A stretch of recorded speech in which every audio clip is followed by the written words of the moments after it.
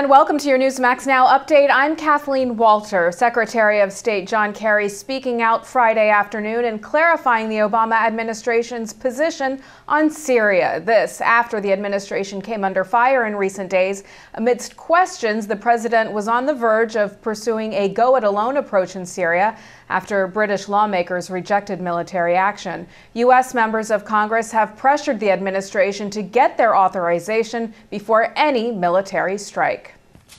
The president has been clear. Any action that he might decide to take will be limited and tailored response to ensure that a despot's brutal and flagrant use of chemical weapons is held accountable. And ultimately,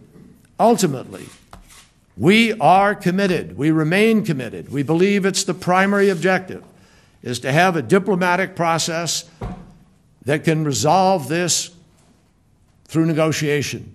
Secretary Kerry's press conference came 4 days after he publicly called the Syrian regime's alleged use of chemical weapons an obscenity and gave what experts said amounted to a declaration that the United States will use force of some kind in retaliation. The NFL has reached an agreement with thousands of its former players to settle lawsuits related to concussions. The $765 million deal will fund health screenings and medical compensation for players, as well as provide money for research. Individuals would be capped at $5 million for players with Alzheimer's disease and lesser amounts for other forms of dementia. I really never expected to live to see the day that we would come to an agreement. Most important thing for the younger players is that if they become sick 20, 30 years from now, this fund will be there to take care of them and their families. The proposed settlement is not an admission of wrongdoing by the NFL, which said in a statement that the agreement lets the NFL help those who need it most and make the game safer for current and future players. Seamus Heaney, one of the world's greatest writers of the 20th century, has died. The Irish poet was a recipient of the 1995 Nobel Prize in Literature and was considered Ireland's greatest poet since William Butler Yeats. It was in Heaney's work that he gave voice to Ireland's soul and political turmoil. He died at a Dublin hospital after a brief illness. Seamus Heaney was 74. Coming up, in a scene right out of a movie, an earthquake in China caught on tape. The short but harrowing ordeal coming up. Plus, a stern message to President Obama from former presidential advisor and GOP presidential candidate Pat Buchanan on Syria. And a Newsmax exclusive interview next.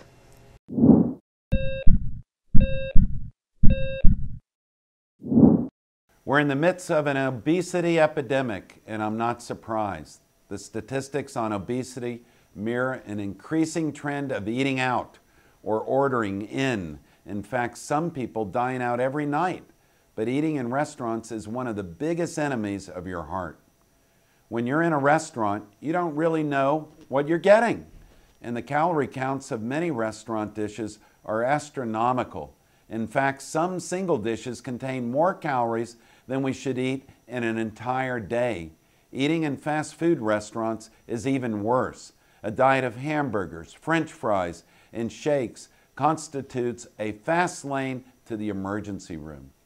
If you really want to help your heart, get in the habit of cooking simple meals at home. Here are 3 easy tips that will make your food taste better than even the best restaurant. Choose the best fruit in season. Your local farmer's market is a great place to start. It will probably still cost less than that pie you were thinking of buying. Get in the habit of using fresh herbs. You can use them in egg white omelets or dust them on the fish you grill or bake. And for a light dessert, choose a square or 2 of dark chocolate that you and your spouse can enjoy. There are lots of ways to make your heart healthy, but there are also lots of ways to damage it. That's why I wrote Fix It, Dr. Crandall's 90-day program. In it, I'll tell you how to kickstart your metabolism every day, how to pick the best diet for you, how to stop hunger from sabotaging your diet, the 7 superfoods for your heart. I'm Dr. Chauncey Crandall, and thanks for watching this Heart Health Minute. And welcome back. A 5.1 magnitude earthquake jolted Urumqi in northwest China Friday. People were rushing out of buildings when they felt the earthquake, and you can see structures and the ground even trembling. No injuries were reported. And in an exclusive interview with Newsmax TV, political commentator and former presidential advisor Pat Buchanan gives a stern warning to President Obama. He says the president needs to back off from his threat to attack Syria unilaterally.